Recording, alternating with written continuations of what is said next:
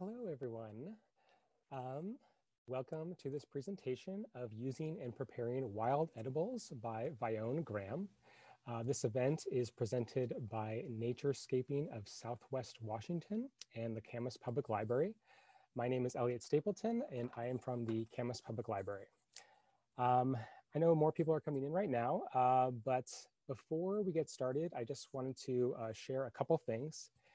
After the presentation, you will be able to ask Vione questions, and you'll do that using the chat function in Zoom.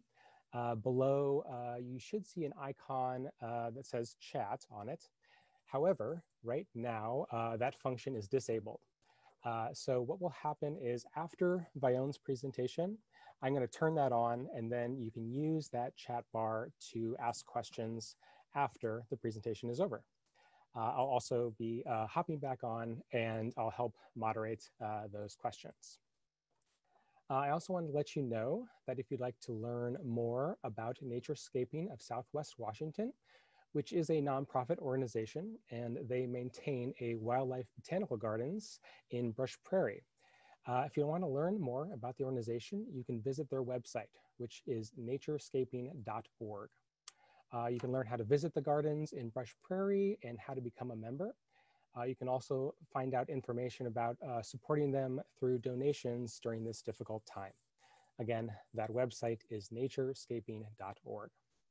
I also want to share that this event will be recorded.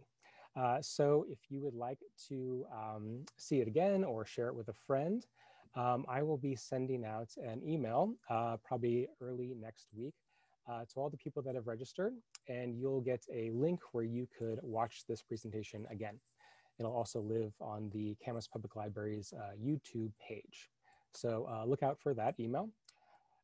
Without further ado, I'm going to turn things over to our presenter, Vione Graham, who has greatly enjoyed being a master gardener since 2015. And she can begin her presentation using and preparing wild edibles. So over to you, Vione. Welcome. We are going on an exciting journey today. Whether you are a novice, wild edible forager, or experienced, I hope you are ready to have your eyes opened to the many, many ways to use and prepare some wonderful foods. To quote Ralph Waldo Emerson, and what is a weed? A plant whose virtues have not yet been discovered. My hope today is that you become acquainted with the virtues of some wonderful weeds. Be sure to jot down questions you might have as we go along so that we can talk at the end of the presentation. I also have 3 handouts that are going to be sent your way with some of the information in this presentation. As a young child in Idaho, I was always interested in plants, picking bouquets of wild flowers, eating young milkweed pods, sucking the nectar from clover blossom florets, and feasting on wild asparagus. When I had a family of my own, I spent a lot of time with them, identifying wildflowers and plants. Camping trips always included a journey of wonders. Now my grandchildren are learning the joys of such pleasures. Along the way, I became intrigued on learning the incredible nutritive value of them. So naturally, I moved into learning about and searching the treasures of wild edibles. So now the journey continues with more exciting experiences. As a master gardener, wanting to be a master gardener for years I had been, it was on my bucket list, and I have not been disappointed. Wonderful journeys, receiving knowledge and giving it to the community has been great. I love it. Now, as a master gardener, I cannot teach you and present to you, tell you what to eat and how to eat it because of the liability. So I lay my badge aside as a master gardener, and as a fellow forager and friend, I will share my knowledge and experience with you. I hope to learn from you too. So be sure to put down the questions and also information that you can pass on to me. Foraging for wild edibles really does benefit us with flavorful foods if we are willing to step into new flavors and textures of these fresh, organic, and relatively free fruits and vegetables. Wild edibles is an excellent source of nutritious food with minimal expense. I am not going to tell you the great nutritive benefits, so your homework is to go home to your computer and look it up. I will venture to say that you will be really surprised at the nutritive value of these wonderful plants. Wild plants come with bland, pungent, tart, and bitter tastes that require you to pay attention to detail in gathering, preparing, and using them. I will be giving you a lot of information, and there is a lot more information out there with great experts. I am not an expert, but have some experience and a willingness to learn and study more.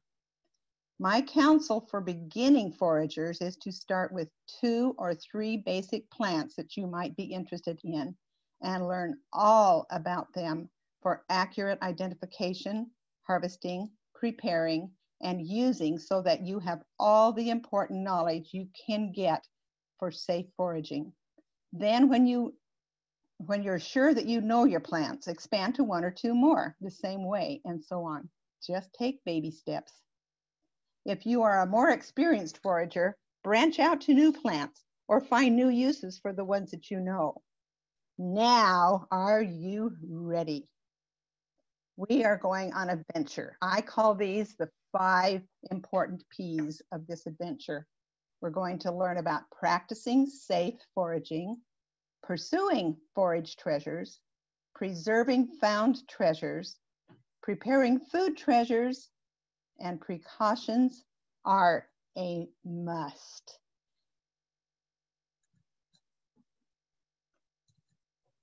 Now, number 1, safety is number 1.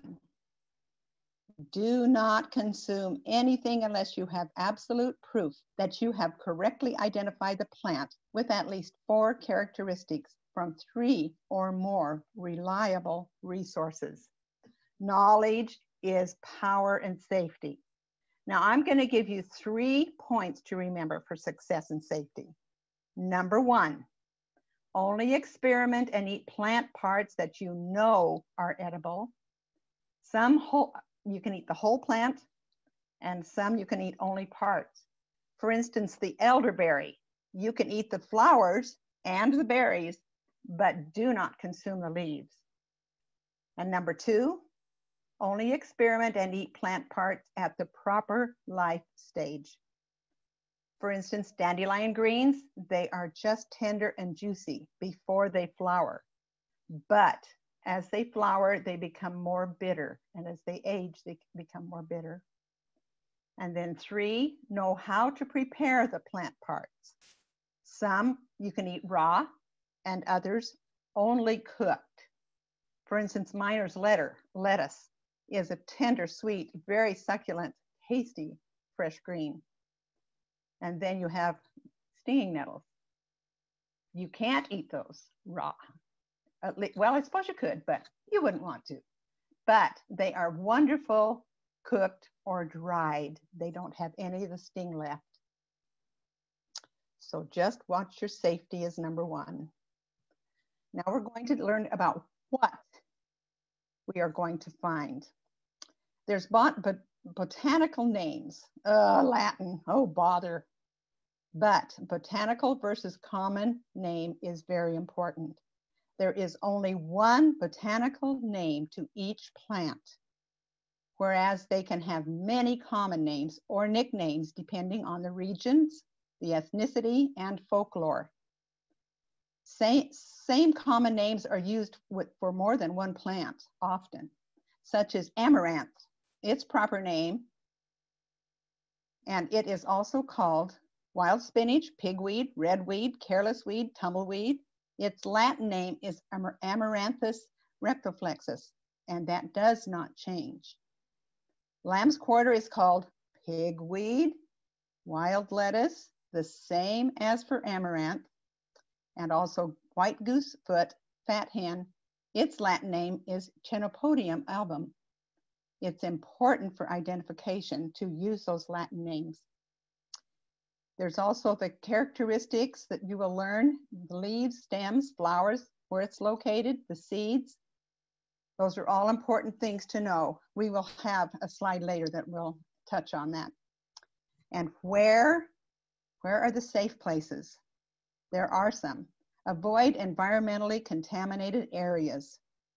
No roadsides or railroads because of engine emissions and herbicide sprays.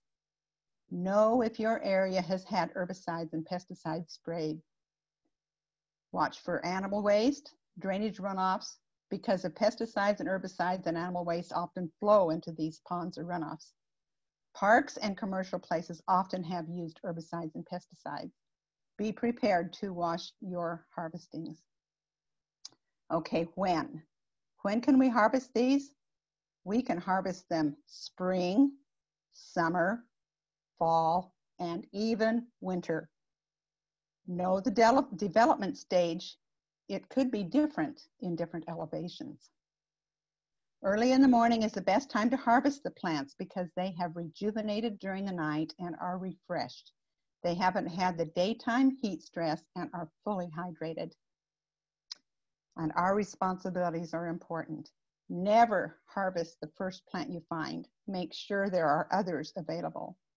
And only harvest what parts you will use, such as tips, shoots, flowers, berries, leaves. Be a good steward, only just to here a little and there a little. Hardy perennials like dandelions can be easily harvested, but be careful with tender annuals. Their purpose is not to give us unlimited food, but to progenerate, have offspring, and future generations. So be conscious about over-foraging and also use as soon as possible. As soon as any plant is picked, it begins to lose nutrients and flavor. Harvest the plant at the appropriate age of growth for the purpose that you want, such as tender leaves, you want to get them young, or flowers or roots, and then properly prepare them. If it's too late in the stage of growth, they are tough, very bitter, just not good, unless that's what you're looking for. Wild edibles most often have better nutrition, are fresher, and grow in better soil. Packed with wonderful, powerful nutrients and flavor than even the most of the supermarket and garden produce that we get. Perhaps that's because of hybridizing and depleted soil. Believe it or not, international chefs have been using weeds in elite restaurant cuisine for years. There's a lot of information out there from the Native Americans too, from their experience and their knowledge that's been handed down. One of the books that I have in the resources that you will get a copy of is Plants of the Pacific Northwest Coast by Jim Pojar and Andy McKinnon. There's lots of great knowledge of Indian information there. Okay, we're going to dig into the dreadful botanical names. Okay, these are family names. And the ones that I have here are the ones that have quite a few edibles in them, but there's also other families that have edibles in them. The one, Umbelliferaceae, that is the ones that their seeds are high in oils, and they have umbrella tops, like Queen Anne's lace. But there's several toxic plants that are in this group, like poison hemlock and water hemlock, and we'll talk about those later. And then there's Asteraceae, which is the largest family of flowering plants, insulin-rich roots. And these is included in that's dandelions and yarrow and that group. And the Rosaceae is the apple, rose, and blackberry family. Lots of good things in that to eat. Lamiaceae, that is the high in volatile oil, square stems, opposite leaves, fragrant leaves. Can you guess? That's the mint family. And the Fabaceae is the pea family, nitrogen fixer for soils, which include clover and vetch. There's also several toxic plants in this family that you need to watch for. And the Brassicaceae is that's the spicy family, the field mustard, shotweed, garlic mustard, all those. Okay, so now that's the major family names. Now under that, usually you will only see the genus and the species names. And the genus is what is called, I call it the general. It includes a bunch of things. And then the species is the specific one. Like, for instance, the Brassica is the genus of the field muster, and the species is the rapa. And so just those are the two that you're going to know. And know that the Brassica is, the genus is always capitalized, and the species is not capitalized. Now, if there is a variety of that, like there's different varieties of carrots, there's different varieties of different things anyway, that will always have a single quote bracket around it in the name. But most of the time, you're just going to see the genus and species names. And that's what you're going to be watching for. And notice the pictures on this slide. You can see two different plants, and that is what we talked about before. The top one is the lamb's quarter, and it has the white kind of gray shade to it in the center and on the underside of the leaves. And that's what gives it the name. The album is its species because of that white. And then, of course, the pigweed or the amaranth is the bottom one, which they do look alike, but they are definitely different and are called the same thing often. Okay, now we're going to look at some of the characteristics that you will look for when you are identifying your plants. There will be, and these will be in the your resources in the books and or the literature that you have on them. They will give this information and tell you what the shape of the flower to look for a certain plant. Leaf shapes, leaf tips are another one. Leaf margins, the edges of the leaves, they will describe. And then the leaf base, how it is shaped at the base of the leaf. And then leaf attachments, how they're attached to the stem, whether it's got a petiole or whatever it's got, it will tell you. And then your leaf arrangements, whether they're opposites or they're alternates, whatever they are, whorled, all those different shapes, they will give you that information. And how the plant habit, whether it is erect, whether it's a climbing plant, whether it creeps along the ground, different things like that. And this is a very small thing of flower arrangements, because there's a lot more. But just know that there are different ones. You need to study up on them and know what they are. The umbel has several different types of flowers, whether it has the blossom at the end of the little parts, or anyway, they're just know that it's important to see these characteristics and understand them and know them so that you can identify a lot easier. Okay, our responsibilities. This is our next important thing. Be respectful. If you're going on somebody's property, ask permission. You know, it could be that they're a fellow forager and you're going and picking their food. So just be careful and ask permission. And if you happen to dig anything, fill your holes in so somebody else hasn't had the danger of stepping in the hole or an animal stepping in the hole. Just important to just be respectful. And then know your local, state, and national forest regulations. You can get harvest permits in the national forests and get some wonderful foraging there. But know that you need to know where those the harvest permits, what they cover, and the maps that cover them. I took my sister up into the mountains a couple of years ago, and we just were driving around enjoying everything, and we saw some beautiful blackcaps on the hillside. And so we stopped and picked some blackcaps and came home, and I was telling my husband about it, and he looked at me and he said, okay, where did you pick them? And I told him, and he said, which side of the road were you on? And I told him, and he said, that's the wrong side of the road. So here again, I'm just telling you, know those maps and those regulations. Okay, do not overforage. If there's a few plants, don't pick them. Know that flowers are reproduction, future food. Use only the parts that you need. Don't pull a whole plant up if you're just going to do leaves or some flowers. Just be careful of that. When I was going through my master garden training class, we had a field trip with an instructor from Clark College to explore forest trees, plants, and fungi. While crossing a bridge, saw some skunk cabbage, and someone voiced the question to the leader about the edibility of them. He answered that they were not poisonous. A few brave souls took a bite of the leaf, myself included, and chewed it up. Soon our lips and tongues began to tingle. Yes, we found out that the leaves have some tiny sharp crystals of calcium oxalates, making the plant edible only if it's cooked well first. We had a good chuckle about that, but learned an important lesson. Do not experiment or eat wild plants or plant parts you do not know to be edible and how to make them edible if they can be.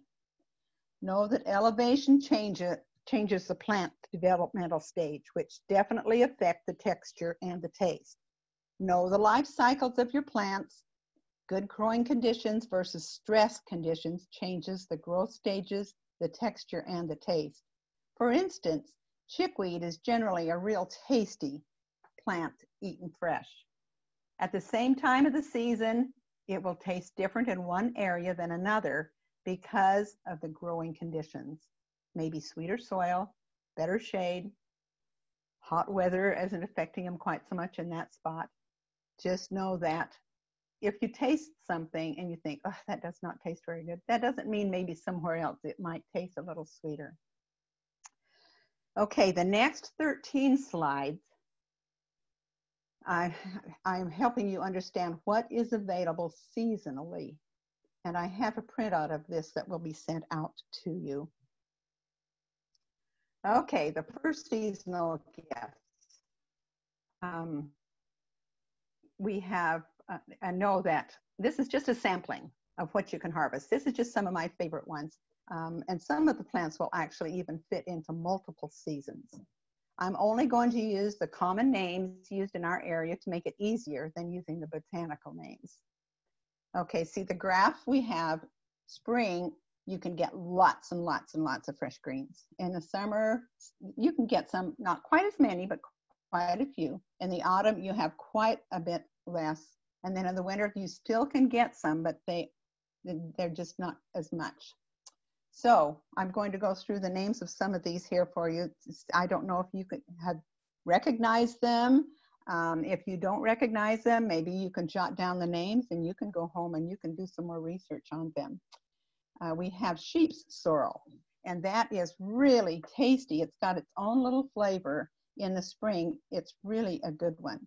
And in the bottom, next to the sheep sorrel, is shotweed or bittercress. Now, if you like watercress, which I do love, just got that little snappy bite to it. This is a good substitute. When I'm out in the garden weeding and I see that, I just pick it up, shake it off really good, and then nibble on those leaves. It's just got just the nice little tender, snappy bite.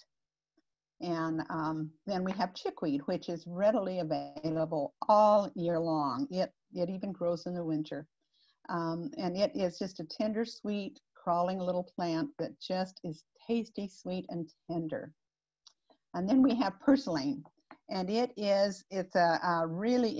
kind of a succulent looking plant. It's got leaves full of moisture and its stems are full of moisture. It's just a really tender, sweet, good little plant to eat. Know that this one is unusual in the fact that in the morning, it's going to have a little bit of a tart taste to it. And then during the daytime, the sun will sweeten it. And in the evening, it will be sweet. So preferring your choice, morning or evening harvesting. And then next to it, we do have the lamb's quarter, which is one of the highest nutritious plants that you can get. And it really is a lot like spinach when you cook it or use it. It tastes a lot like it. Up above, we have two plantains, the broadleaf and the narrowleaf. And they both are edible in their young stage, not when it's blossoming like the bottom one, but when it's just coming up. It's really tender and it's got a nice flavor. It's got a sharp flavor. It's not just a bland flavor, so it's one that's really best mixed with other vegetables for other greens for salads and stuff. And the seeds on the wide mouth have a seed stem that the seeds are all up the whole stem, whereas the narrow one you can see has the seeds and flowers on the end of the stems. And then we have miner's lettuce, which is a real delicacy. It's just tender and sweet and just yummy. The Siberian lettuce on the top is very unique. You can tell it readily by the shape of its leaf with its little cup and the blossoms coming out of the middle of it. And the one just below it, that is miner's lettuce, and it is another just tender sweet. Its little flowers are white with a little pink stripe in them. My kids, we call them candy flower, and it's readily available everywhere. Really tasty and nice. And the prime eating is before flowering. Be sure and remember that. And use the top 1.5 tips of your taller plants. That encourages growth on them and encourages tender young leaves to keep coming. The more sun that the plant gets, if it's a bitter species, it will be more bitter. And over the winter, it doesn't quite have as much taste. Okay, now we're going on to the graph with the pot herbs. Now, a pot herb is something that you cook. It's a plant that you will cook, like your spinach and things like that. And so there's a lot of wonderful ones. Some of these plants you probably do not, you think, oh, I've seen that plant, but you don't recognize it as an edible. Mallow is one of them, I think. Mallow also is just an inconspicuous little plant that just kind of just spreads out and creeps around. But it is also an edible one. And the mustard just above it is also stir fries, you know, just use it however you want to use it, even fresh. And then lamb's quarter, this is the seeds, the blossoms of the lamb's quarter. And those are really tender and soft and juicy on that too. And we have cattails. And the cattails in the spring, you can dig their roots and they are just really tasty. Peeled and cleaned up and eaten. And then the stems also in the summertime when they're starting to grow, you can actually pull up the cattail stalk and then peel off the outer leaves. And at the base, you have a really tasty, just cut it up into pieces and just cook it like you would any vegetable. It's really good. You can also, if you catch the blossoms on the top, the cattail head, before it turns brown, you can cook them, boil them, and then eat them like you would corn on the cob, leave the stem in the center. It's quite, I've not tasted it, but everybody I've talked to have really thought it was really great. I have trouble finding cattails because most of them grow in watery areas, and I just have not found one that I felt comfortable that the water wasn't a runoff from something else. So if you ever find one, let me know, because I would love to harvest some of them.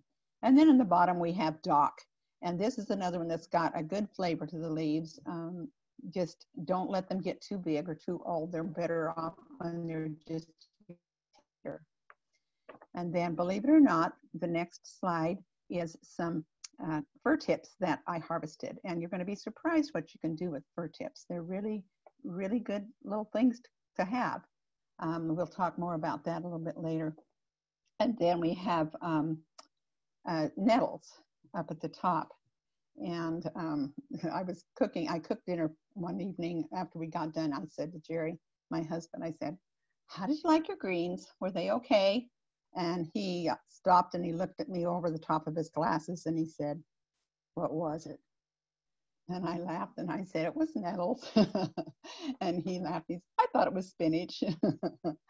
And so, and then dandelions, they are really good tender too. Now they have a little tiny bit of bitterness to them, but bitter is good for digestion. Don't hesitate to eat a few bitters because they really are good for us. If you want to, you can cut the stem center of the leaf out, that stem shaft out of there, and you won't have quite as much bitter. But they're good. These are nutritional powerhouses packed with nutrients. If the stem snaps easily on the plant, it is a tender plant. And mallow actually can make a marshmallow-like edible treat. In one of the books that I recommend, that I give you resource to, John Camas, in Edible Wild Plants, he actually has a way of making this has a recipe in there in his book on this marshmallow-like treat. Some greens only need a short time of steaming or boiling. Don't throw away the juice after steaming or boiling. It's full of great nutrients. Some leaves for tea, they're fresh or dried. They're really good. And I have a grandson. We went camping recently, and there was a little crop of stinging nettles close by, and this interesting little boy said to me, "If I get stung by them a lot, will I become immune?" And I told him no, but I had read that chewing up plantain leaves and putting them on the stinging nettle bites would alleviate the stinging. So he thought he'd try it. I told him that the fresh plantain might not taste very good to him because he's kind of picky about his flavors or his tastes. But he went along with the experiment. He picked some leaves and began chewing them up, and what a face he made. Then he touched the stinging nettle with a finger and began to rub the leaves onto the nettle bites as he danced around with pain. It didn't go away very fast. Then I remembered reading that it needed to be like a poultice instead of just rubbing it on. Oops. Needless to say, I won't get him to chew those leaves or touch stinging nettle again on purpose.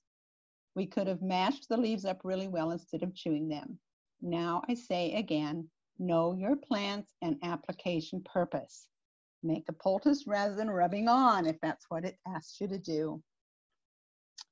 Now you can eat flowers. Look at what we can do.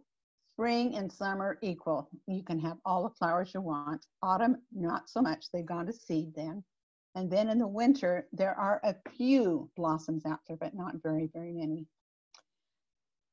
Pineapple weed, it's a little bit like chamomile, just the blossom of it. You can, and that and yarrow make really good teas. And then elderberry, properly called elderflower. Those are really good, dipped in batter and then fried. They're really tasty. You can eat this wild rose blossoms. They're really tasty. Put them in your salads, or you can even do that and steep them in a tea and have a little bit of a flavor. The leaves are also good for tea, but they have a real sweet. I just like to just pull on the petals and eat them when I'm walking around seeing them. And then also in the bottom picture there, you have berry vines, blackberry vines. And believe it or not, those the flowers of those are really, really tender and nice. And then you have your dandelion blossoms. When you pick your dandelion blossoms, just pinch off the blossom part. Try not to get the bracts underneath the green part because it has a little bit more bitterness. But these are really good. They're really good batter dipped and fried too.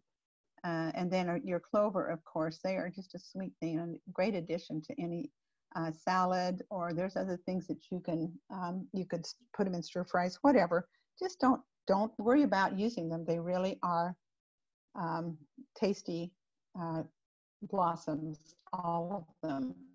Just remember that when you pick the blossom, you are picking the seeds, so don't overdo. Now, some of the favorite things that we like to harvest are the berries. In the spring, you're not going to find very many. They are just beginning to make their blossoms and their berries, and so they're not really very many ripe. In the summer, you get lots and lots of berries. In the autumn, you even get more berries. In the winter, there are just a few out there, but there are some. And some of our favorites, huckleberries. There's also wild blueberries too out there that look the same, but there is a little bit difference in them. They're both just tasty. In the bottom, there is a kinnikinnick. I don't know if you've ever seen that before, but it just grows a low-growing vine, and the berries are a little tart, well, quite a bit tart, but mixed with others, both that and your Oregon grape are really good mixed with other berries, so they take on a good mixed flavor. The right next to the blueberries and above the kinnikinnick is the thimbleberry, and thimbleberry is not one of my favorite ones. It's out there all along your walkways and everything. To me, they're a little bit like flannel and a little bland, but there's a lot of people that really do like them.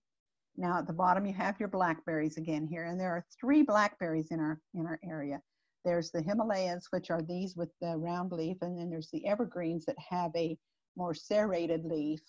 And then there are the Pacific. The Pacific are the ones that when you're walking through the forest and you get a blackberry vine wrapped around your ankle, that's the Pacific.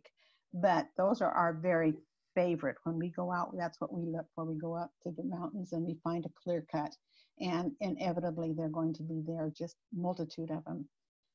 And then strawberries is just up above, and oh my goodness, the sweetness of the strawberries. One time when we were camping, I found some that, believe it or not, some of those berries were the size of a dime. I was just shocked, and I harvested enough, came home and made a little batch of jelly. But usually they don't get that far because they're too delicious to just pick and eat as you walk along. And then there is the salmonberry, and they are anywhere from a yellow color to a deep pink red when they're ripe. And they're a nice, tasty, juicy berry. They come along gradually all summer, so you're never going to find a great amount in one spot. And you try to beat the bears and the animals to them, and maybe you'll get some, but they are really a tasty berry. And then your Oregon grape, next to that it's another tart one, but it makes really good jams and jellies mixed with other berries, or even actually by itself, some jam. And then up above is your elderberries, and they have been really touted for a long time with having help colds and flus and coughs. And so it's important that the world is out there making sure that these are really good to eat for both eating and health.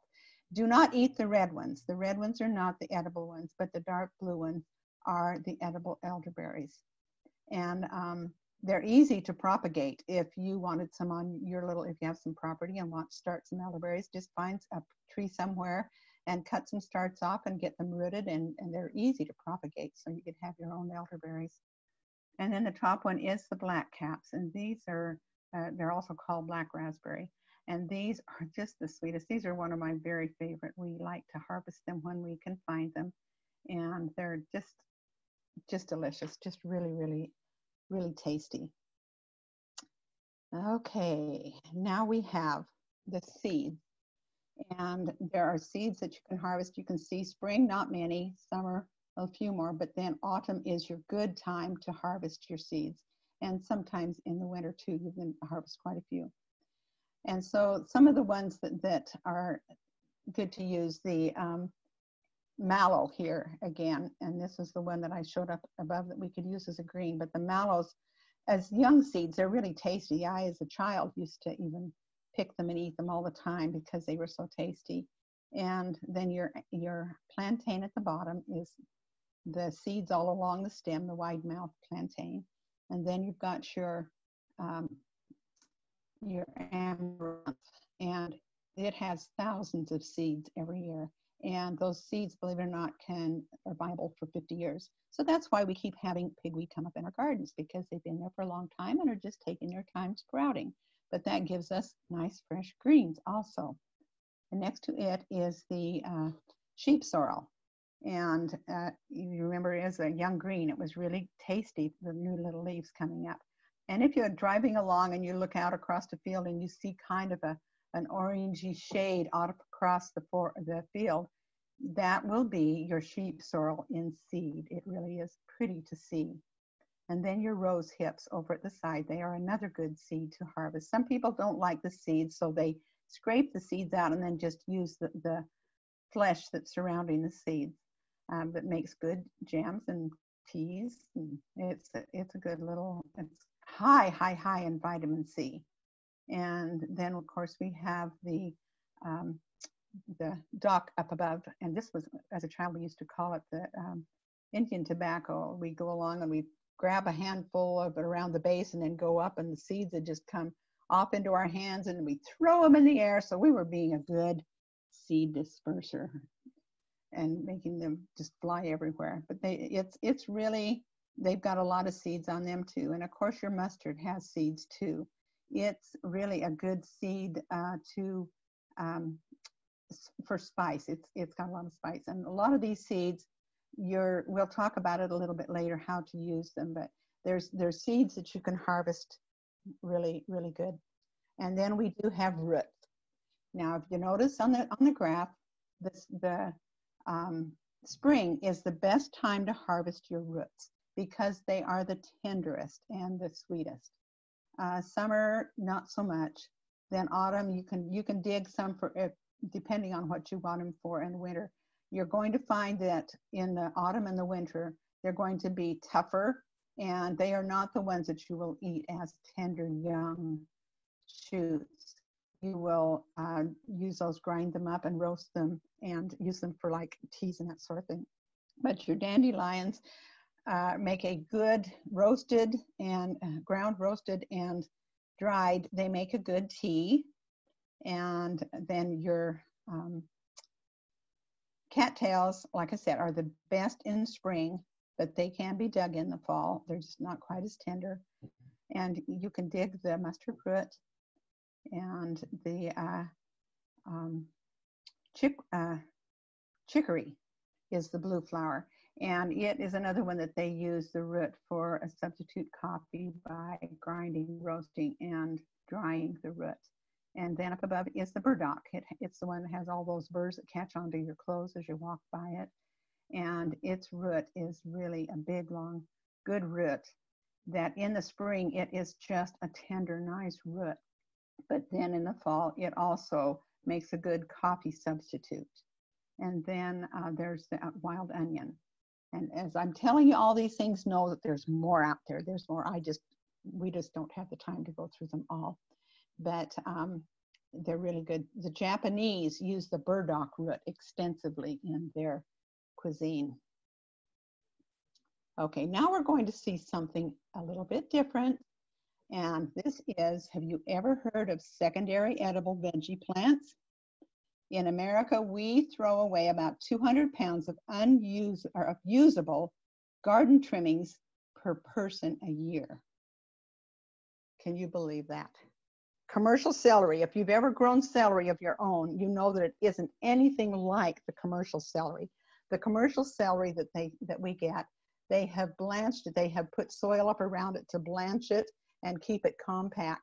But if you plant a celery, it will be a plant that spreads out more. It's got slenderer stems, and it's much more pungent, much more flavorful than the store-bought one. And you can even let it go to seed and harvest the seeds for it too, the celery seeds. But you can use, believe it or not, you can use the leaves of broccoli, cauliflower, carrots, green beans, lima beans, beets, cucumber, eggplant, kohlrabi, okra, pepper, radish, squash, turnip. Those you can use, but you need to cook them. Do not eat them raw. So don't throw those away. They've got good flavor, and they've got a different taste to broaden our tastes. You can also use the onion and the celery, of course, but you don't have to cook those. And then in the stems of all those garden plants, you can eat broccoli stems, cauliflower stems, squash stems, cooked or raw, and you can also pickle them. So don't throw those stems away. And then flowers, you can actually cook or use a squash flower. You remove the anthers and you wash it, and you can use it in salads, or you can stuff it with rice, herbs, cheese, and then fry it. It's quite tasty. Also, nasturtiums are edible, both their blossoms and their leaves. And then you've got your chive blossoms and your garlic scapes. Don't throw those away. Use those up. And then as seeds, the seeds of the nasturtium, you can pickle and make your own mock capers. Isn't that amazing that we haven't been using all those wonderful treasures? Okay, now we are going to go into different methods of preserving your harvested treasures. And I do have this as a printout for you, so all the things that I'm saying you will have on a printout. And you can do the short term. You need to let them sit in water about 10 minutes for any bugs and to get dust and dirt removal. Know that sometimes your aromatic components might be compromised. So even flowers, if you can't wash, if you can get away with not washing them, don't wash them, because they will lose some of their flavor and aroma. So don't wash them unless it's necessary. Even with berries, if it's not necessary to wash them, don't try not to wash them. Like your blueberries and or your huckleberries and things, they've got a good firm skin, and they do not need that much washing. Okay, in the book Front Yard Forager, which is in your resources, Melanie Voras tells how to do this, and that first picture is what she has done. Soak and hydrate the greens with cool water for 10 to 20 minutes. Thoroughly rinse and drain. Use salad spinner to remove as much water as possible. On a cutting board, cut the bite-sized pieces if desired. Then spread out on a clean cloth to completely dry for an hour to 3 hours. Roll the towel up with the greens inside, secure it with a rubber band, store it in the crisper or bottom shelf in the fridge. Unroll, use some of the greens, then roll it back up and place it back in the fridge. For fresh, tender herb, plants, you can put them like in a jar with water and place them in the refrigerator. And they stay good for several days. If you want to, you can put a plastic bag over the top of them, and that would even help it a little bit longer. And then flowers, you need to store those in a sealed container in the refrigerator for no more than a few days. And fruits and berries can be stored in a crisper drawer in the fridge. You can put berries in a shallow towel-lined container with the lid slightly ajar. So each one of the methods is a little bit different to help preserve it for longer. Roots, dislodge the dirt by agitating in several changes of clean water. Gently scrub with a vegetable brush, leaving as much of the root sheath as possible. Then wrap it in a dry towel and place it in a sealed container in the fridge for no more than a week. Okay, now we're going to go into freezing. Another way of preserving plants is freezing it. Although their appearance and texture can change, leafy greens can be blanched, and that means briefly dipping them in boiling water, then immediately put them in ice water like I have these here. And then after that, you drain them, and then you can put them in your container and label them with the date and what it is in your container, and then freeze them right that way. And then next to that picture, I have berries that I have put in a plastic Ziploc freezer bag, that some blackberries that I had frozen. And then berries can still retain their flavor and are fine in juices, teas, dishes like desserts. You can even thaw them and make jam or jelly later on. The difference between jam and jelly: jam is the whole fruit, and jelly is just the juice. Berries can either be mashed and placed in the freezer containers. A little sugar helps keep the flavor, so I add just a little bit of sugar with them sometimes. And if you want whole berries, you can place the berries on a cookie sheet and freeze it overnight, and then take them off of that sheet and put them in freezer containers. That way you can take out a few berries at a time for like smoothies or things like that. I do that a lot.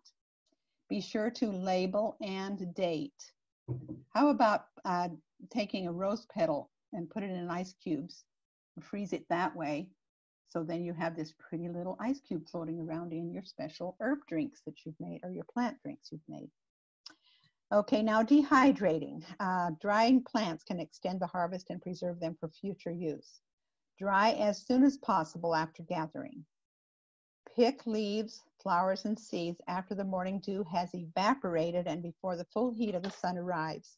Except for roots, do not wash the plants unless necessary. Roots and large fruits should be chopped or sliced before drying. The ideal spot is a warm place out of direct sun, low humidity, and good air circulation. It takes several hours to several days, longer for roots and thick flowers. Leaves and flowers should crumble and the stems snap. Roots and fruit need to be clear, dry all the way through to the middle. Now here's 4 methods that I'm going to tell you about in drying gathered fruits. You can, number 1, you can hang them and tie them in bundles and then hang them upside down in a well-ventilated, shaded area. You can hang them covered with a paper bag with holes poked in the side for air ventilation, but this keeps them dust-free. It also works for seed heads to keep them from falling out onto the floor. Okay, number 2, drying racks. Stretch wire mesh, nylon netting, muslin, or even cheesecloth over a wooden picture frame and staple it into place. Or purchase herb racks. Spread plants in single layer and turn them as needed for even drying. And then you have the dehydrator, and that's what I have. I have one of my screens with leaves that I dehydrated in the picture. A food dehydrator allows you to control the temperature and the air circulation. Spread herbs in a single layer and dehydrate at 95 to 115 degrees. Check regularly. Okay, the 4th way is in an oven. Use this method only if it can be set very low at 100 degrees, and not very many of them do. Or you can use the pilot light. Line a baking pan with parchment paper, spread plants out on a single layer, leave door slightly ajar, checking regularly and turning if needed for drying. For storing the dried plants, protect from heat, moisture, and sunlight. They damage them. You can store them in glass jars with tight lids in a cool, dark, dry place. Be sure to label and date. If stored properly, they will last 1 to 2 years. Now, if your recipe asks for fresh, use half if you're using dried amount. And then we have canning, and you can can your berries, juice, pie filling, jams, jellies, pickles. Store in a dark, cool area for longer life. Use USDA-approved sources such as the Blue Ball book for canning and preserving, and So Easy to Preserve from Georgia University Extension. It's an excellent source, and I call it the Bible of food preservation. Now, I see that there's a few of you that have raised your hands, and you probably have questions. If you didn't hear at the beginning, write your questions down, and at the very end of the presentation, I will answer those questions for you. Okay, now, guess what we are going to do? We are going to go on to probably what you've been wanting to do. As a child, I didn't care for raw onions or cooked asparagus, but as an adult, I love them. So tastes do change. Every new wild food is unknown and mysterious. John Camas from Edible Wild Plant from Dirt to Plate has said, and this came out of his book, there are 3 approaches that you can take, and I want you to listen and decide which one you fit in. Number 1, you can timidly examine it, hoping you will not come across anything disagreeable like flavors, bitterness, or rankness. This makes you sensitive to and looking for the disagreeable. And if there is any, you are darned and determined to find it. Or you can be number 2. You can hope that it will taste like a familiar comfort food that you already know. How could any new food compare to the old food? Or number 3, you can view this new sampling as an adventure, looking for the plant's uniqueness, characteristics, and potential. An open-minded anticipation of potential will result in a more pleasurable and useful wild foods kind of experience. And if you are like me, all sorts of culinary options will pop into your mind. And I have really found that true. I have had more fun. Look what you can put your wild edibles in. Soups, stir fries, casseroles, sandwiches, salads, condiments, breads, jams, jellies, desserts, beverages. What else is there? Oh my goodness, this is so fun. Okay, and main dishes, think about soups, stews, stir fries, casserole, quiche, lasagna, meatloaf, rice, pizza, fritters, quesadillas, pasta noodles made with greens, savory crepes with stinging nettles, amaranth with caramelized onions. Is your mouth watering? Anything that you would use spinach, kale, or other cooked greens in, you make it. You can use it. Zuppa Toscano, my favorite from Olive Garden. What about using something else instead of the kale? Would work great for me. You can have dried elderberries and others in stuffings. You could grind rose hips in soups and stews. There's your vitamin C added right in. You will lose some vitamin C when you cook, but it'll still have a good amount there. Is your mouth watering and are your thoughts reeling? Okay, now sandwiches. Pocket bread, burgers, paninis, wraps, you name it. You could put cooked greens or fresh greens in them, any one of them, and it would just add to it. This is on the one pocket bread there has some purslane in it. Yum. And then think about salads, whether it's a fruit, a pasta, a potato, a tossed salad, anything. Try greens to spice up dishes rather than be the whole thing. In other words, if you're going to do nettles, which this is nettles that you can see up here, try adding it to something instead of it being just nettles. Mix it in with something else. Think about the result you want. Do you want a filler? Do you want something pungent? Do you want something bitter? Do you want something tart? Add your berries to your fruit salads.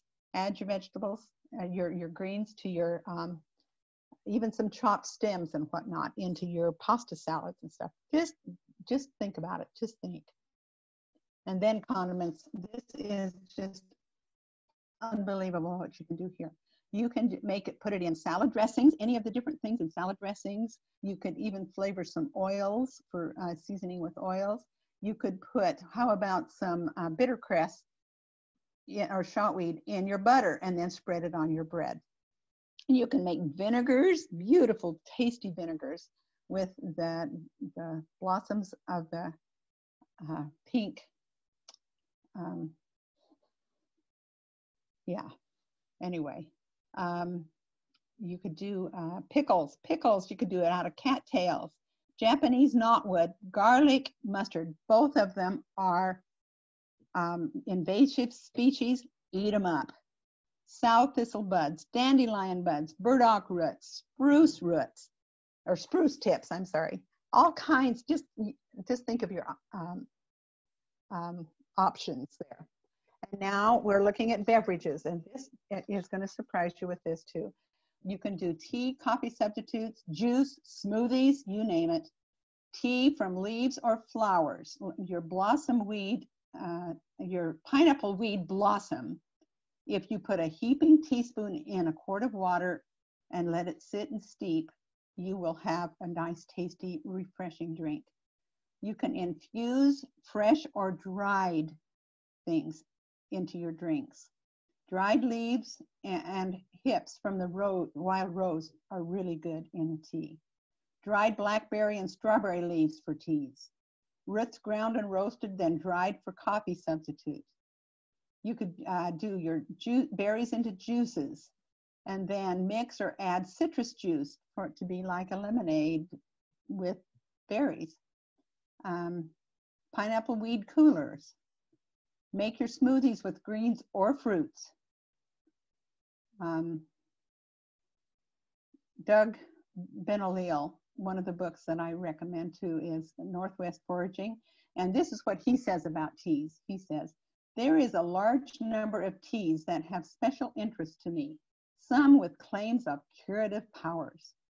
To me, the most important value of any tea of any kind is the chance to sit down, wait for the tea to cool enough to drink, and to chat with good friends. It isn't medicine or magic, it's calmness in a busy world. Now, think about breads. Oh my goodness, listen to this. Muffins, biscuits, quick breads, yeast breads, pancakes, cornbread, bagels, crackers. Use chopped up greens and seeds as ingredients or garnishes. Pineapple weed flowers and biscuits. In bread, you might add a half a cup of berries if they're juicy, then just decrease the liquid. Or you could do 2 to 3 tablespoons of chickweed, 3 tablespoons of dried and finely ground stinging nettles, 1 to 3 tablespoons of dried pineapple weed flowers, 1 to 2 tablespoons of rose hips, 1 tablespoon of dried bitter cress. Just go on and on and on. Just know that you can make and use those all those things in your breads. Okay, and now jams and jellies. There's all kinds of jams and jellies you make. Again, the jelly is made from the liquid, and the jam is made from the whole fruit with the pulp. And I've made dandelion jelly, I've made elderberry jelly. I have not made the Oregon grape jelly. Somebody else did that, but I have made lots of different jellies, and they are so good.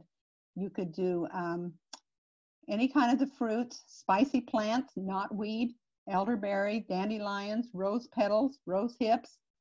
I've done rose hip jelly, yarrow, red clover, spruce, and fir tips. So all that kind of, the fir tip jelly was just really astounding. It tasted just a little kind of a citrusy, but it was really good too. And then we have our desserts. My goodness, you could put them in pastries, cookies, elderflowers in cookies, or any of those things you could add to them. Cobblers, ice cream. I made fir tip ice cream, and it was delicious. Just a hint of Christmas, that's what the kids said. Just a little citrusy with just a little tiny kind of a fir flavor, a pine flavor in there. Curly dock and sheep sorrel cooked with a little bit of sugar and lemon juice makes a rhubarb-like sauce. Okay. I hope your mind is whirling with new options and ideas. Just go for it and just create. There's a lot of recipes in some of these books that I recommend. There's also recipes online. Just go for it and just enjoy and search out those things. Now we do need to go into the precautions. There are poison or toxic plants sometimes can be misidentified because they have similar characteristics as edibles. So absolutely be positive of your identification. And this one I have a copy for you too with some, it tells about some characteristics and stuff of it. Your nightshade, it's a binding plant, and it has a beautiful purple flower, little flower, star-like flower with a real bright yellow stamen in it, and the berries are red. And you can, if you just happen to if you see red berries or purple flowers, look at it closely and you'll see that's what it is. Groundsel, I have been pulling it out of the garden, and it's just it doesn't grow that tall. It's about 1 foot tall, I think, at its tallest, but it's got kind of serrated leaves, and then the flower is like it's a tube kind of, because it only shows just the very top shows the yellow color, and the flower is all enclosed around the rest of it, the outside of it. And then there's the creeping buttercup. It is another one that is got poisonous. All of the groundsel, the whole family or the whole part of the plant is poisonous, as with the nightshade. All parts of it are. Creeping buttercup, all parts are poisonous, and it is another creeping one also. Foxglove is another one that is deadly poison. It was what they used to use, made digitalis out of for heart patients. And you just have to be really careful with it, that you are not consuming it at all. It's real pretty, and it's a perennial. It'll blossom the second year that it comes up. All parts are poisonous. The foxglove, all parts are poisonous, yeah. And then we have our lupin, and everybody, I think, has seen the lupin. It grows out in the fields everywhere. It's also toxic to animals too. Oh, I skipped the petty spurge. I'm so sorry. The petty spurge at the bottom there. It's another small leafed plant, and the flower is green. You don't hardly even see a flower and realize that it's a flower, because it's just the same color as the plant. And it's growing everywhere too. I saw it in my son's driveway, just right up next to the cement walkway. There was some growing there.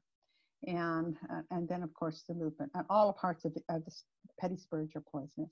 The lupin, all parts are poisonous of this. This is in the pea family. So it's got pea pods in it that might attract kids, but do not let them consume them because they are poisonous. The field bindweed, it's a morning glory plant that crawls along the ground, and leaves and the roots are poisonous on this one. let's see, the scarlet pimpernel. Now this one is the one that you need to watch out for because it looks a lot like your chickweed. The leaves and stuff look the same, but if it's blooming, you can obviously see that it is not that little white star flower that is with the chickweed. It has bright orange flowers, and if you look close enough, the stems are square, whereas the chickweed is rounded, and then this one also has no hairs on the stems, and the chickweed will have hairs on alternating in between each leaf. They'll alternate to the other side of the stem. So if there's no hairs and it's a square stem, then stay away from it. And then of course we have the poison hemlock, which is deadly poison. These others will give you tummy aches, might give the right people, it might actually kill them, but your poison hemlock is deadly if it's consumed, and it is very dangerous. It grows, when it starts growing, it looks a little bit like parsley, and then it gets tall and has the umbral flower at the top. And I know there for a few years, I assume it's still the same, that if the county found them growing on your property, you had to eradicate them. If they came back and they were still there, then you would actually get fined because it is such a dangerous plant. And then this is actually, the poison hemlock is also the tea, or the drink that was given to Socrates to kill him, was from this very plant.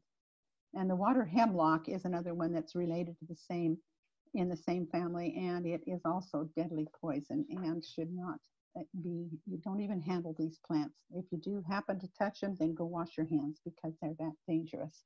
So just learn and study and know these plants that are very dangerous to us. Now there's more journeys that you could take with the wild edibles. There's a lot out there, that information on medicinal.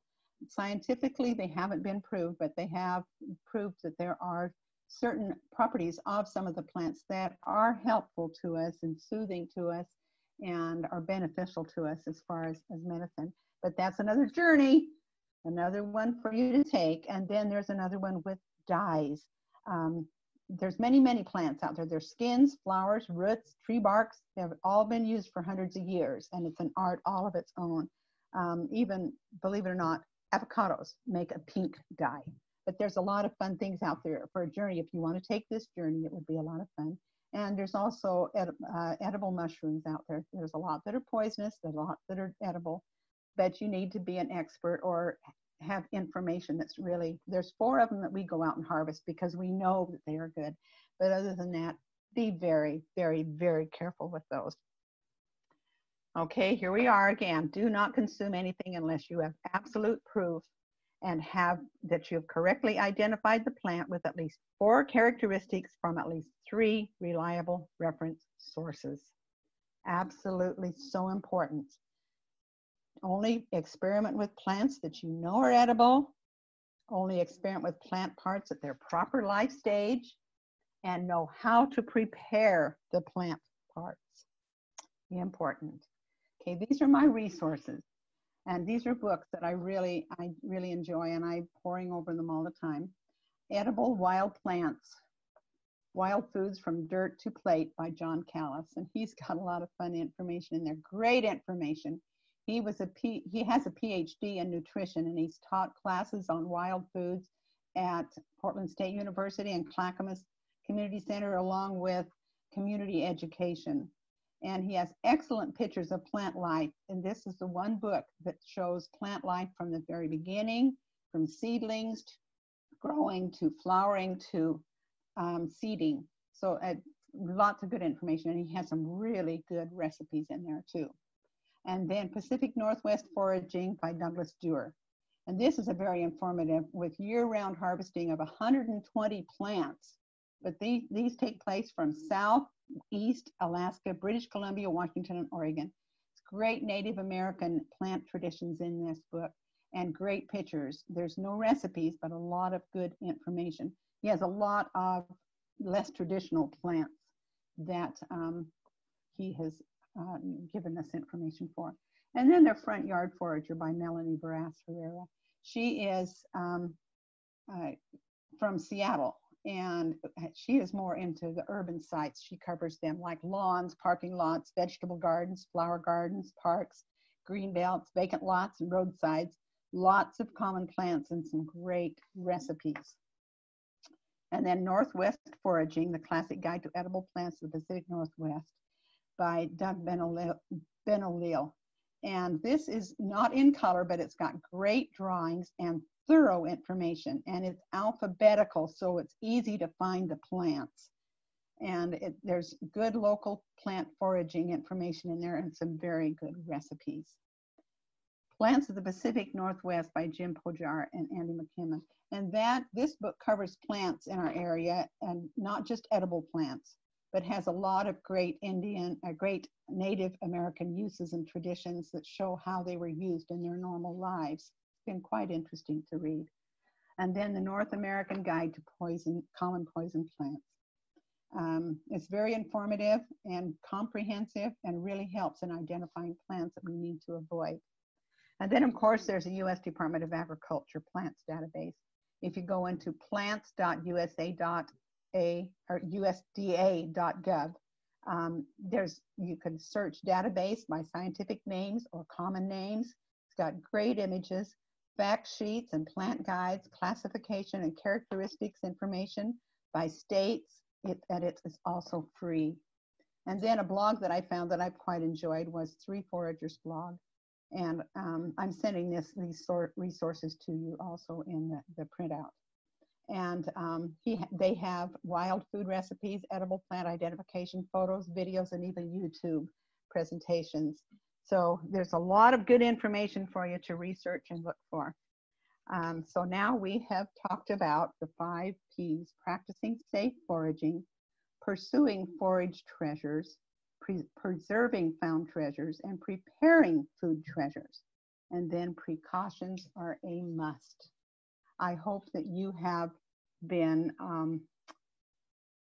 had your eyes opened, and I hope that you go out on your journey and just find lots of new things and try lots of new things and be safe and enjoy your foraging. Thank you very much for attending this presentation. Okay, yes, thank you everyone. I just want to remind everyone that now we're ready for the question and answer period. And I said at the beginning that I disabled the chat function, but now it is open. And so if you would like to ask Vione a question, you can go to the chat icon at the bottom of the Zoom window and then just type in your question. And I just want to let you know that we do have a lot of people here. We're definitely going to try to get to as many questions as we can, but we might not get to all of them. So I apologize in advance if that happens.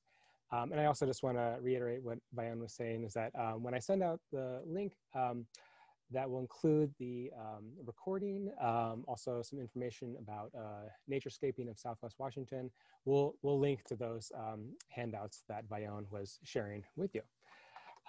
So let me just check in here. I do see there's some more coming in. And I just see one here. The first question is, there seems to be an infinite number of apps to assist in plant identification. Is there one you find especially useful? You know, whenever I am going on the internet, I try to look for apps that are college apps or university apps, things like that, or USA, because you know that they are authentic, because there is a lot of information out there, and some of it is a little sketchy, and some is very valuable. So I gave you the plant database for the USA, but if you're looking for something that's real authentic, you can almost always go to university information. They have lots of information, but you can search out and use your smarts. I see a question here about a specific plant, pineapple weed. And it says, how do you tell the difference between pineapple weed and the plant that looks similar but burns your eyes? Oh, well, and there again, you've got me on that. I don't know what you're referring to, but I will certainly look into see that. the pineapple weed has no little petals coming out. It's just got the little mound there, and that is, and I don't know if that is included in what she's looking at or not, but that's one of the characteristics of the pineapple weed. Here again, go and do your research and look and see what the difference is that you can find on it. I'll have to look that up and see what it is you're talking about. I have another question here about carrot tops. And do carrot tops have to be cooked Yes. to be eaten? Yes.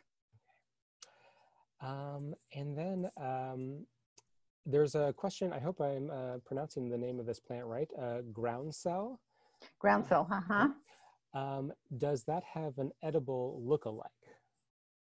Not that I know of, no. It didn't seem to have one. It's really, I suppose that you could think that some of the dandelion-like plants, like the cat's ear and that sort of thing, has the yellow blossom, but it's got an open blossom, where this is just a little closed-up blossom with the yellow peeking out the top. Okay. To my knowledge, there isn't another one. And then I had one about, let's go back here. Oh, about squash leaves. And if you see a powdery mildew, are they still edible? That's a good question. I wouldn't eat them, but that's a good question. But I can't give you a definitive on that. But it's a you know, it is a fungus disease, and so I would not eat them. I would just eat the pretty green ones. I have a question about rose hips. When is the best time to harvest rose hips? Right after the first frost is when they are the sweetest. They can be harvested all winter long, or even all, you know, whenever they're made, you can harvest them. But their sweetest time is right after a first frost. I have one attendee that says they have wild cucumber all over. Is that edible, and how? No. It's not edible. Okay. One says, are there any parts of Queen Anne's lace that are edible? You know, I think that they do eat the root a little bit. I searched that one out a little bit more so I could give you a definite answer. But if you go into your information on it on the internet, it'll give you that good answer. But I think that the carrot came from that plant. That's how it evolved, was from the Queen Anne's lace. I would hesitate to eat it until I knew for absolute positive. I would have to know that one. And then a follow-up with that carrot tops question. Why do they have to be cooked? Why do they have to be cooked? That was the recommendation. Mm-hmm. I can't answer that. It just was the recommendation that those vegetables be cooked. Good question. I need to jot these down so I can search. I have one here. It says, is there a poisonous purslane look-alike? Yes, there is. It's not exactly like it, but here again, if you really search the characteristics and really identify, you'll be fine. Then I have a question about native hazelnut. Can you tell any information about harvesting and storing and using that? Yeah, they're out there. They're far and few between, and the squirrels will probably get them before you will, and the birds too. But the seed in the native nuts are so tiny that you'd have to take a lot to get a cupful of nut meat. To me, they're a novelty. If you find one, it's great, but they're just hard to find. Okay. But they are edible. Okay. Do you know if there is a black elderberry found in Western Washington, or just the poisonous red elderberry? You know, there's red elderberries here, and there's also the purple or the black elderberry here. The red just are not, they're not poisonous. toxic, but they are not good for you. They just are not, they don't taste very good, and they're not really good for you. So I don't know if that's the question she asked or not. I don't know if I got it right. Let's see here. Do you eat tall tumble mustard, plants or flowers, or both? Tumble mustard? Yes, tumble mustard. New name for me. I've not seen it. I don't know if that is an ethnic name or if that's an actual plant. I'd have to look that one up because I've not seen that name. Okay. Have you ever made Queen Anne's lace jelly? No, I haven't. Has she? This attendee said they have a recipe for it and just wanted to ask about that. Oh, interesting. Interesting. Okay. We have a question about, have you ever prepared, or how would you prepare a wild carrot? Well, that's Queen Anne's lace pretty much would be, would be wild carrot. And really, let me look it up really quick here, because I really think that they caution us not to eat those, but let me just look up. Go ahead with another question, then I can answer that. Okay, let's see here. Actually, it looks like we've got to most of it. We do have. Good. We do have a note about pointing out the uses of names, and that one attendee said that indigenous and native are preferred terms over Native American Indian when we're talking about this. So just want to share that note. Yeah, you're right. Thank you for that. I had a question, since I don't see any new questions. You mentioned that if you're starting to pick a couple plants at first, and I was just curious how you started, Vione. Like, what were your first plants that you started to forage? For forage for eating, oh my goodness, I'd have to think on that because I've been doing it for so long. Of course, the wild berries were the first thing that I really did was harvesting, was the wild fruits. As far as plants, just anything out in my garden that I was pulling and finding out it was edible, I was starting to eat. But berries were my go-to because they were, I don't know, tasty and wonderful. But then we have a question about any information on Virginia creeper fruit. I've been told they're edible, but don't know how, when, or how to use they local? Are they local? Let's see, Virginia creeper fruit. Not sure.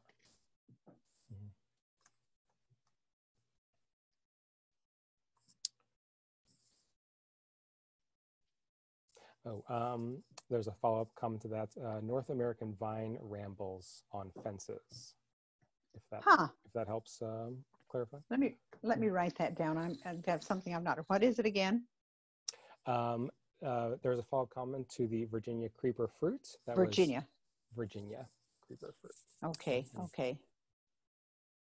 And then the additional comment was North American vine rambles on fences. So it'll have to be a follow-up for that. Yeah, that's another, because that's not a name that I have heard used at all in anything, but it could be that it is a, just a common name, and it may be regional or whatever. And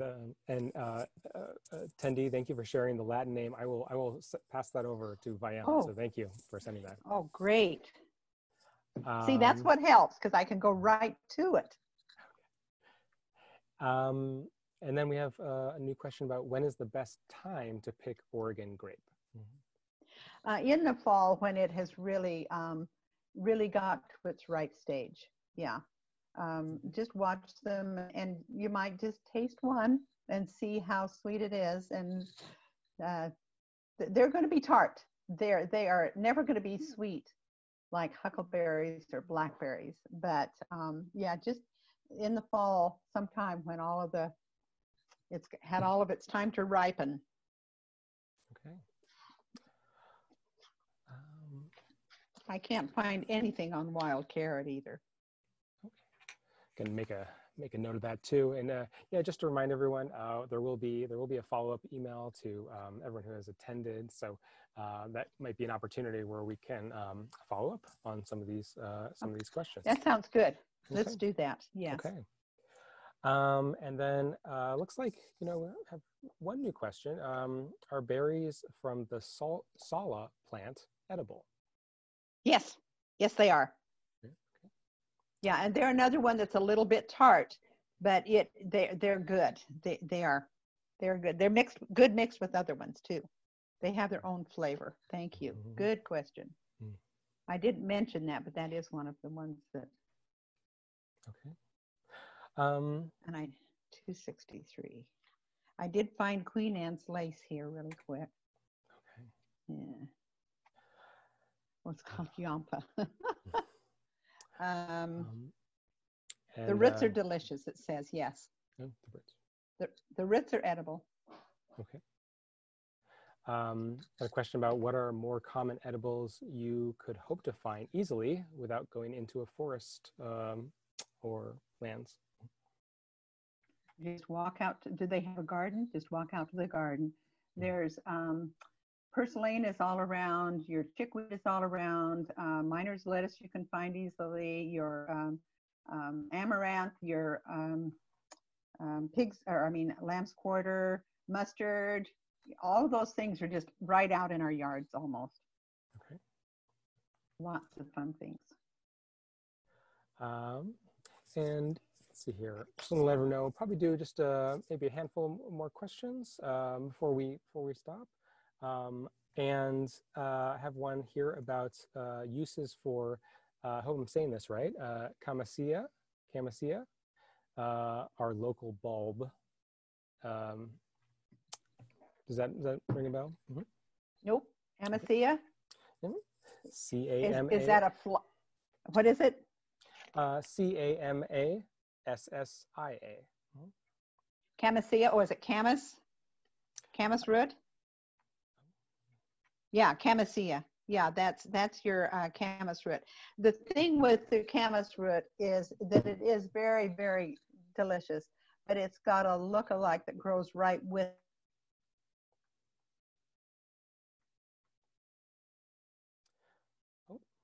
Vione, looks like it's frozen.